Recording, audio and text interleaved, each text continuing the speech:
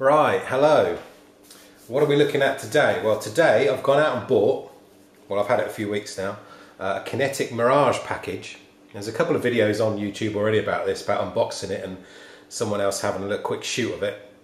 But what I sort of wanted, why I wanted to do this video was for people who have never shot a bow before and who have bought this package, or for recurve archers like myself, who've been shooting for a few years but decided to have a look at compound and again sort of know little about it but know the basics of bows and how they work. So we're just going to have a look at what comes with it again and how to set it up if you're baffled, and what adjustments I've made and what additions I've really made to it, and what I needed to do in order to get it kind of looked at initially. I bought it mail order, so it came through unset up really, but I had to then take it somewhere because I had some cam lean and the timings were out on the cams as well, and it was just good to have that sort of set up by someone. I paid extra for that obviously, but if you went and bought that the bow from a shop, they would set that up for you there and then for you and do all that inclusive of the price. Right, so what comes with the bow, you've probably seen this already. You get the normal trigger, you get the scope, and you get the long rod, the Avalon long rod, and you get the paracorded braiding kind of handle. So when you get it, you obviously also get the scissor stand on it as well. So it's a good little package. Obviously I've got the scope mounted already.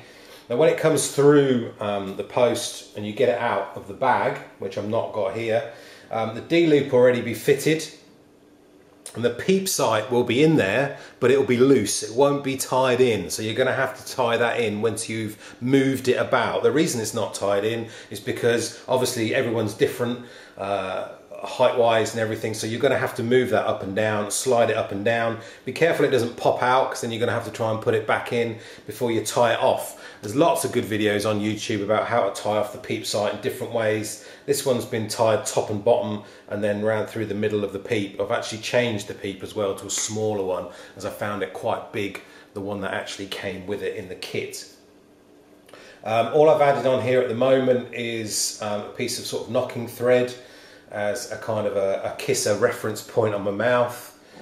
The D-loop was actually changed, the original D-loop was actually changed by the company that looked at the bow for me and gave it a tune.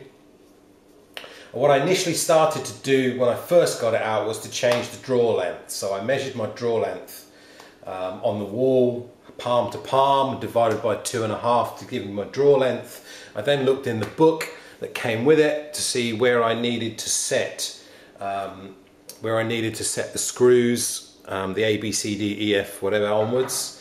What you need to remember with that is that you need to make it 1.5 inches shorter, because it doesn't take in the reference or the actual shelf here.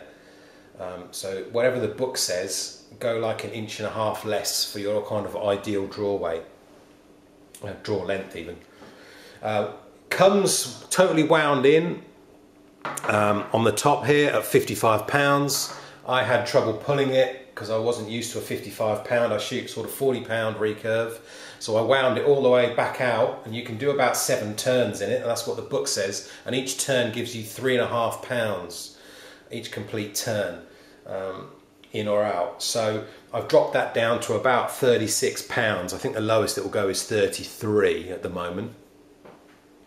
So, quick tip on when you're actually doing this is, what I like to do is I like to put a pencil line down the middle of the actual bolt, so that I know when I've made a full turn or a half turn, just so I know. The pencil's easy to rub out as well, and just make another pencil line as well, because then you know how many turns you've made. You don't want to forget. It's worth writing that down when you do it as well, to be honest. So they were the first 2 changes that I made on there.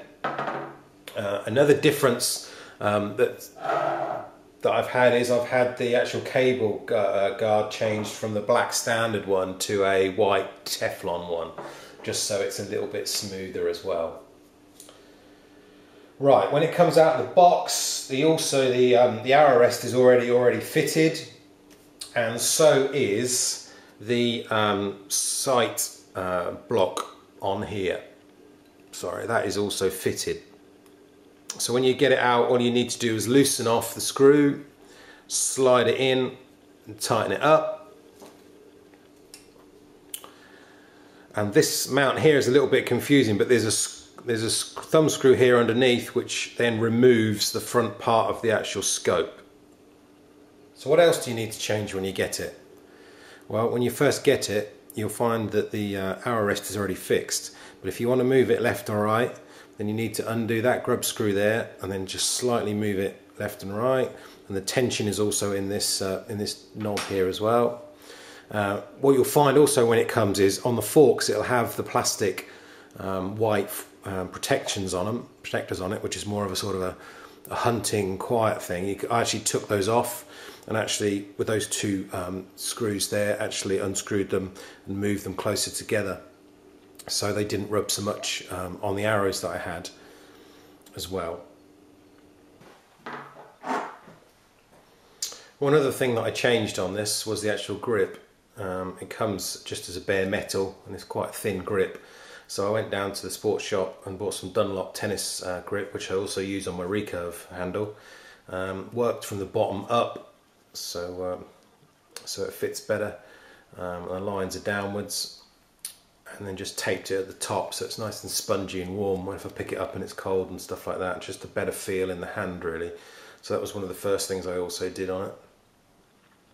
Other than that, I really haven't changed a lot, to be honest.